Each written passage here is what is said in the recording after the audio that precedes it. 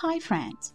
Today we will focus on pulsed voltage stabilizer, which can be used as a laboratory power supply or charger. Before I start, I will remind that the links below video include the full archive of the project with the schemes. There is a reference to the first part of this video where we talked about auto turn-off for battery charger. Our scheme is tuned to charge car batteries with a voltage of 12 volt. But the stabilizer is versatile and is stable for charging all types of batteries, even for lithium-ion, considering that they have balanced boards. So, let's begin. Charger consists of two parts, a power unit and a stabilizer.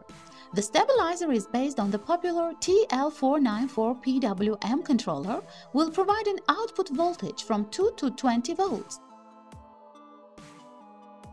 With output current limit from 1 to 6 amperes. If desired, the current can be increased up to 10 amperes.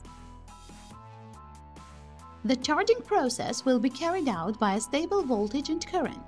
It is the best way for high quality and safe charging. The charging current in the circuit will drop and at the end of the process will be equal to 0. So there is no danger of overheating the battery or charger. So that process doesn't require human interference. It is also possible to use this stabilizer in the laboratory power supply. Now let's go to the scheme. This is switching regulator with PWM control, which is much more efficient than conventional linear circuits. The transistor operating in switching mode being controlled by a PWM signal. This reduces the heating. The main transistor is controlled by a low-power transistor. A switch provides a large current gain and unloads the PWM chip. This is essentially an analog of composite transistor. Need a transistor with a current at least 10 amperes. It is also possible to use PNP composite transistor, so-called Darlington transistor. Output voltage regulation is carried out by the variable resistor R9. For the most accurate settings, it is desirable to use a multi-turn resistor, preferable of 0.5 watts. Lower resistor can set the upper limit of the output voltage. Selecting ratio of the resistors R1 and R3 sets the lower limit of the output voltage. For a quick and precise adjustment of the divider, it can be replaced with a multi-turn trimmer with a resistance from 10 to 20 kiloohms. For the current limit is responsible a variable resistor R6. The upper limit of the output current can change the selection of resistor R4. I don't advise to take currents more than 7 or 8 amperes, although you can have also 10 amperes. Note the clear operation of current limit function. Even when we got the short circuit, current is less than 6.5 amperes.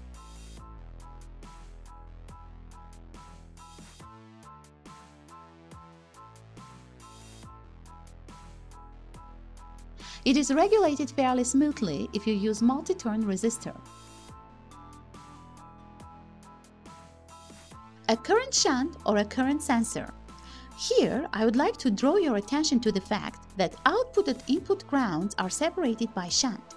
Pay attention to it when assembling. The shunt can be made from a segment of nichrome wire with desired resistance.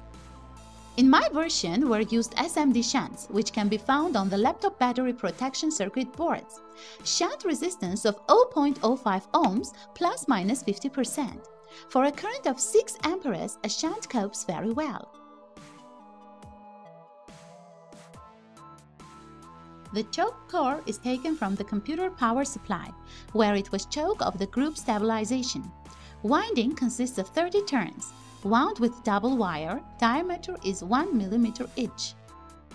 There is one important point. The number of coils will need to choose depending on the operating frequency of the generator and the magnetic material.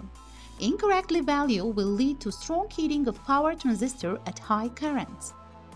It is easy to understand due to specific whistling at a current of 2-3 amperes. If the whistle is present, it is necessary to increase the operating frequency of the generator.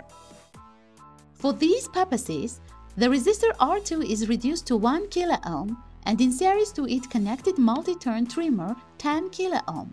Thus, the oscillator frequency can be changed in the range of 50 to 550 kHz. After setting the desired frequency, demount trimmer, measure its resistance, add to that value 1 kΩ and replace by a fixed resistor, close to that result resistance. This completes the setting. For VD1, highly recommended using Schottky diode with voltage no less than 60 volts and a current of 10 amperes. At currents of 3 to 4 amperes, heat is almost not observed. If want higher currents, must use heatsink.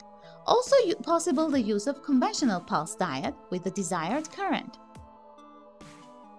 As a power source can be switching power supply or mains transformer with rectifier and a smoothing capacitor.